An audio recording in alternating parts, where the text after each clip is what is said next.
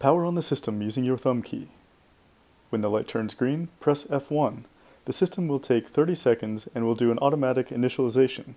The cutting head will move close to you and to the right. In the control panel, press OK to accept the tools. When you have pressed OK for each of the 3 modules, the display will indicate that the settings are saved. It is important that each module is loaded with the correct tool. Check the modules 1, 2, and 3 on the cutting machine. These should be represented in the cutting software in the same orientation. Left-click on the window on the right. It will open a dialog box with the 3 tools listed. Press OK to initialize the tools. When you press Online, the tools will initialize. First, Module 1 and 2 will initialize on the left side of the machine. Module 3 will then initialize on the right side of the machine. Take care because the tool modules move very quickly to the right.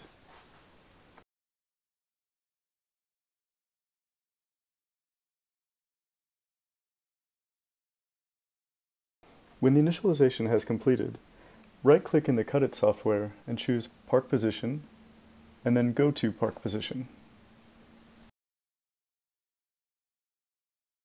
Alternatively, bring the machine offline by pressing the Online button, then use the jog keys to move the head away. Remove any debris from the cutting platform using a brush. This will ensure that the vacuum from the platform will hold the cutting material securely in place. Place the material on the cutting platform.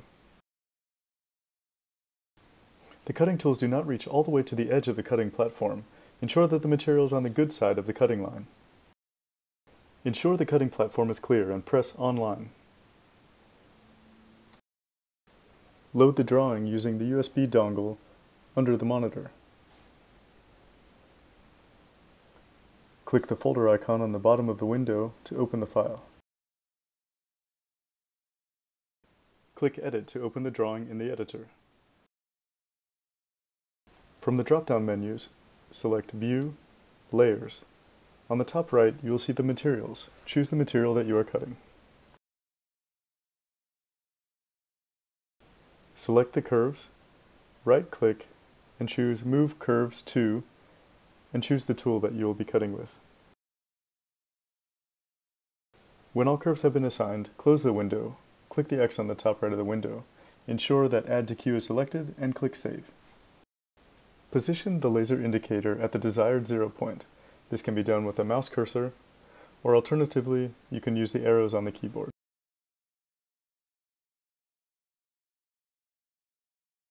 When you are satisfied with the position of the laser indicator, click the Set Reference Position icon at the bottom of the window. The drawing on screen will be adjusted to the new 0 point. Press the play button to begin cutting.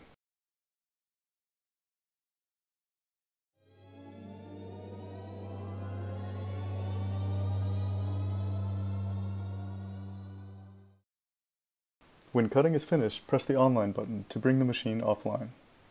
Remove your material from the cutting platform. Clean the platform again using the brush to ensure that all debris from your cutting job has been removed. On the control panel, use the down arrow key to select Turn Off Cutter. Press the right arrow key. Press Yes. Settings are saved and the machine shuts down. Log out of the machine using your thumb key.